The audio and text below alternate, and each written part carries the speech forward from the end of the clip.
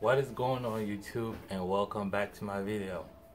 Today's update, I'll be talking about two things. One would be one more side effect that I find out, while using minoxidil, which is really bad and I don't like it, and it's just gonna cause me to definitely stop using it. And the second one is the measures that I've taken, while I stopping, when I stopped minoxidil, which actually kind of already happened. So with no further ado, I'm gonna just get into it. So I'm a little low on energy, and I'm gonna tell you guys why I'm low on energy, and and that's the reason why I'm stopping minoxidil. So the first thing will be I kind of have a little note here, so I could keep on track. But I'm trying to speed right through it and trying to make this a short video. So the first thing is the side effect, right? So the first side effect that I find out, or the last one that I find out, is ED. So that is completely bad. I am not messing with that. So I found out that minoxidil will give you ED, which is erectile dysfunction. So yes, you will not be able to get that little bad boy up. So I noticed that because last time I tried to have sex, I struggled to get it up, and the girl was like, "You sure it's not minoxidil causing it?"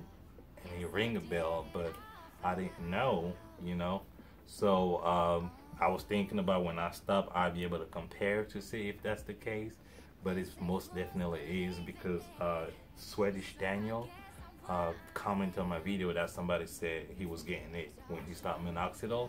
He was fine. He was performing perfectly. And I was like, whoa, then that's got to be it, because I've never had that in my life. So I definitely know, okay, minoxidil caused it. But I would be able to confirm that, in a few weeks, because that brings me to my next point of measurements that I've taken to stop minoxidil. So in other words, I stopped using minoxidil. Today is Wednesday, and I stopped minoxidil on Tuesday. So my last day of using minoxidil was on Monday, and that was because I was doing some research, what I would do when I stopped minoxidil, ways that I could do in order to promote, a healthy life, and to grow back my hair.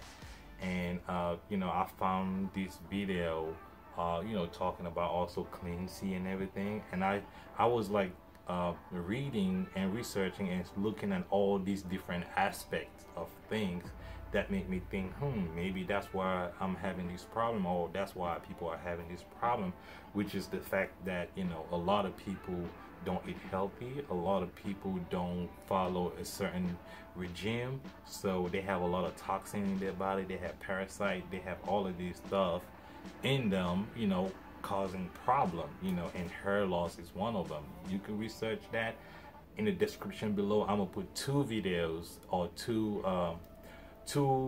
I'm gonna recommend two videos that I want you guys to watch. It's really insightful and informational, like really. But I didn't watch this video until after I had already started fasting, because when I finished watching those videos, some other videos, and doing my research, I decided to go into the same journey too, where I was going to be doing a water fast, because a lot of people were doing water fasting to cleanse their body. So I decided to do that to clean my body of all the toxin that I have. That way I could start doing, these, when I start minoxidil, it's completely a fresh start, and I could kind of see the result, because I'm going full-blown serious into not using minoxidil and go natural. So I decided I was gonna detox my body, and I found out in my research that 3 days were the minimum, and that was what was required, because that's how long it takes for your body to completely recycle and reset the whole immune system. And at the same time, that's when the body goes into ketosis. In other words, the body starts using fat in your body for calories and energy. So I was reading all of that, but it's like, yeah, you know, you watch videos, people with testimonies, but it's more like, is it even true? Is it all of that and everything? But I decided to jump myself into it, and that's why I decided to stop minoxidil a little earlier than what I was gonna do, because I was supposed to stop in 2 weeks, but I started fasting on Sunday. And on Monday, that's when I decided that, okay, if I'm going to be fasting to cleanse my body, if I put minoxidil on it, that's more toxin and more chemical that I'm adding to myself. So maybe it's not a good idea. So I decided to stop minoxidil right then on that Monday. So that Monday was my last day of using it. And, you know, that Sunday I did also detox through the feet. So you could Google that or YouTube that, you would see. Pretty much put warm water with salt and sea salt and Epsom salt, maybe baking soda, and all of that mixed together, and you put your feet in there and you just relax. And supposedly the feet have a lot of nerve ending, so when you sit, when you put your feet in there and you let it sit there for at least an hour, it will kind of like get all the toxin through your feet and everything. So I did that to detox myself. And also I did a salt water flush to flush my gut, because I want to make sure that I'm completely 100% ready for what I'm getting ready to do. So I do a salt water flush the next day to flush everything out. And on Tuesday, which was my third day, when I was supposed to go in ketosis, actually I went into ketosis, right?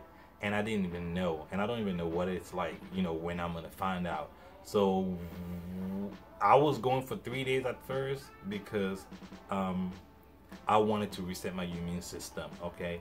So 3 days was enough for me to reset it and everything. But after 3 days, once it reset and you go into ketosis, that's when the body starts using, you know, fat for energy and calorie, and that's when you stop being hungry, because the body is, you know, stop telling you I'm hungry, and instead it just goes straight for the fat, convert that into calorie and energy and use it. So you stop being hungry because it's not telling you anything no more. It just go ahead and do his thing, and that's when you could just keep going for like 10 days.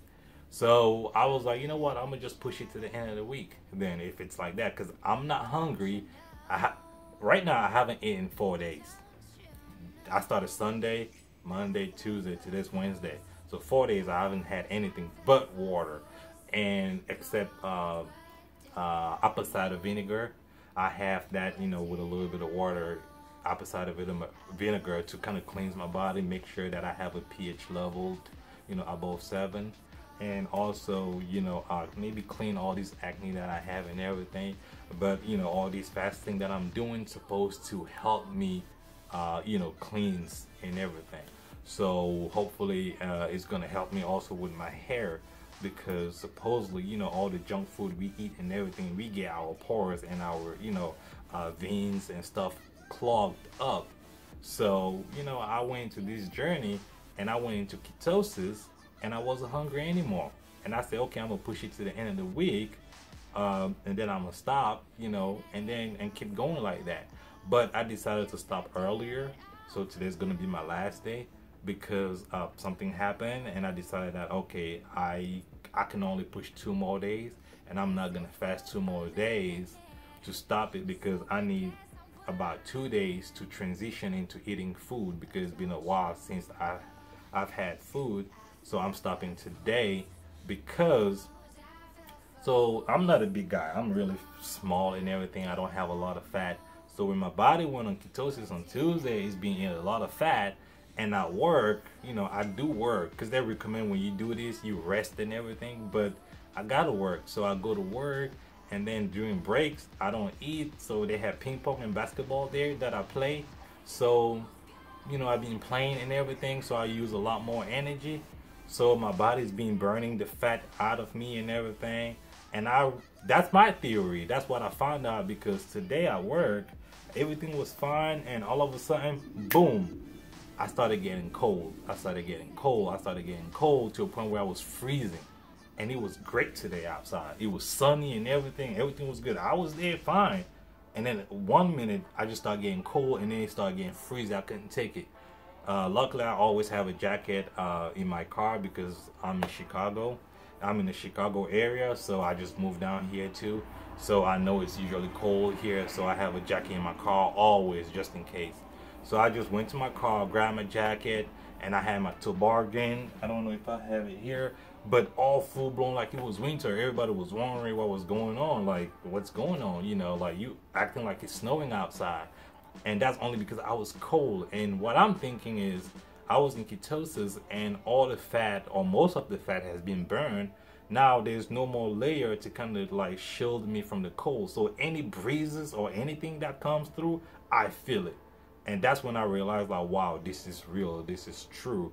Not even just that, because the second day of my fasting, I also experienced, because I woke up at 3 a.m. in the morning and I felt my nose unclogging. I wasn't cold. I didn't have any cold. My nose was not stuffed. Nothing. I was fine. But I feel my nose opening. In other words, it wasn't open. It was somewhat clogged. And I'm just used to it being like that. Just like everybody is used to being the way they are, not knowing that they have a lot of problem, you know, that they don't know. And my nose was just getting clogged, which was too much for me, because now my sense of smell, it's through the roof. Like I could smell things so easily and everything, and it's just so annoying because you just smell it. It's like, no, you know, because it was clogged and you could only smell a little bit. And I was just like, wow. And you know, on my way back I went to Walmart to get some fruit and everything, because what I'm gonna do is tomorrow I will be doing a juice fasting, where I'll just be drinking water, of course, but with fruit for more energy and everything. And Friday I'm gonna start eating some probiotic, which is, you know, yogurt, to make sure I get the good bacteria back in my gut, to prepare for the food that I'll be eating after that. And you know, that will be for the first part of Friday, you know, a lot of yogurt and stuff like that. And then second part, after I take the break and everything, I'll be eating you know, fruits that they have at work and some, you know, mild stuff. And then Saturday, that's when I start eating full-blown chicken.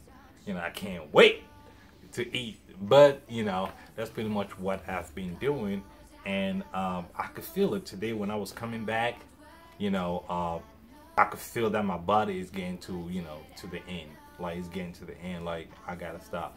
I was feeling the back of my head unclogging too. Like I could feel literally blood flowing, which I never felt before, on both sides, like here and then here. I could feel it, and it felt almost like a massage, and it was kind of like nice but scary at first, because like I never felt this. What is this? It's not supposed to happen, but maybe it's supposed to, because like I said, we clogged up and we don't even know. So I was like, oh my God, you know. And a lot of people say, you know, you need to make the blood flow to your head. That's why a lot of people lose hair, because they don't have enough blood flowing and everything. So I was just relating that to that, and I was like, oh wow, this is amazing. So you know, I've stopped using minoxidil since Monday. I have used the mixture that I have, which is coconut oil with tea tree oil, with Jamaican castor oil, and with lavender essential oil for the flavor and everything, for the smell. I mean, so that's what I've been putting only. And also I saw something about Vicks Vapor Rub, that people use that, so I'll be using that over the weekend, just to kind of cleanse my scalp, to make sure that it's completely what do I want to say, it's completely healthy and free, you know. So what I would do, I would put the vapor rub like on my scalp and everything, let it sit for an hour, maybe overnight, and then wash in the morning. But it's something you don't want to let it sit. You let it sit for a while and then you wash it out. So I'm gonna do that over the weekend, and then, you know, keep with, you know, oil and everything, and keep myself really good, because now I feel like my system is already flush. Everything's working fine at 100%. So everything is good. And then now I'm just gonna keep eating healthy, so everything is good. So with that, and doing scalp massages and using oil and everything, that will contribute me keeping my hair and also losing all these acne and, you know, being healthy. And that's pretty much what I'm gonna go do. And also Swedish Daniel told me, you know, on my last video, he commented that why am I stopping minoxidil? because you know it's a proven uh, treatment that it works, which it does work, you know. So why would you stop because oil and natural things are not a proven, you know, are not proven. I mean, people say they have results and everything, but it's not like a sure and proven thing, you know. Some other people were telling me just do like a daily routine, like you were brushing your teeth every day, and just use it. But for me personally, I'm done with it because the side effect of minoxidil is annoying. And the last thing I just found, like I told y'all, I don't like it at all. So I'm gonna definitely stop, which I was gonna stop anyway. So I'm saying the side effect is annoying is because your scalp will be so white because minoxidil get like clogged on there, and it flakes off like it was dandruff. It just flicks up and you got to take it, and if you don't take it you lose hair. That's why on my last video I told you guys I was losing hair because I was slacking washing my hair, so it had a lot of clogged up minoxidil on there. So when I wash it, all the hair was just falling, and I was just like, wow. So you got to keep up doing that, and it's just annoying like crazy. And I don't doing that every time, just keep brushing it and everything and then applying some more. It's just too much. I cannot keep up. Plus the last one just added to that, erectile dysfunction. No, I'm not sorry for my language, but I'm not messing with that. No, no, no, no, no. So pretty much that's what I wanted to update you guys. So I've been fasting to cleanse my body, and then I go into this natural mode where, you know, I help my hair grow, and I help my body do its thing, and that's pretty much the best thing I could do for my body to be able to handle itself. That's it. And so I'm gonna put the 2 videos down there. I recommend you guys to watch it, and you just compare that also with your life and see what you may have done that caused you to start losing your hair and everything. Maybe the response is in that, and maybe if you start taking care of those things, then you'll be able to reverse your receding hairline and your hair loss, like seriously. Because I'm getting ready to go into a certain diet, you know. I'm gonna still eat my diet really good and everything, but I'm gonna add a lot more greens to it too. But most important thing, what I want to do personally, I'm gonna be fasting every month. Every month I would take a weekend and fast, 3-day fast, because that's how long it takes for my body to, for anybody to kind of recycle the immune system. So 3 days, so Friday, Saturday, Sunday, 1 month, I take 3 days and I do it. So whatever junk food I eat, whatever food I eat, or whatever I do, I will recycle everything. And pretty much we are supposed to do that. It's like your house. You clean your house when it's dirty. You clean your clothes when it's dirty. You clean the dishes when it's dirty. You do cleaning when anything is dirty. So the same goes for your body. When your body is dirty, you clean it. Why just wash the outside and leave the inside? So that's what I'm thinking, and that's what I'm going to do. And that's pretty much what I wanted to update you guys. And so far, I've been keeping up with washing my hair, so I haven't had any hair fall. So I could show you guys, you know, this is what my hair is looking like right now. You know, it's looking good. You know, I hope I'm able to sustain it and keep it, and I don't get any more fall, you know. But this is pretty much what I'm having. Pretty thick, and it's really a lot. I even actually need a haircut because I have a lot of hair growing. But you know, it's pretty good. Still thinning a little bit. You can still see the lines, but for the most part, it's good. You know, I'm fine with that. You know, if you style it right, then it's not going to be visible, I guess. You know, but it's gonna be really nice to where you feel comfortable, you know, or confident walking around people and everything. So that's pretty much what I wanted to tell you guys. And I wanted to shoot this video just one from start to finish because I'm low on energy. That's why I'm not like really happy, or not happy, but like smiling and everything, because I don't have a lot of energy, and I don't have time to edit and do all of that. So I'm gonna just shoot this whole one video and just post it. So, and I see y'all next time. When I eat and I start getting more strength, then I'm gonna post another video actually documenting what is going on, you know, as I stop, you know, using minoxidil. So until next time, bye bye.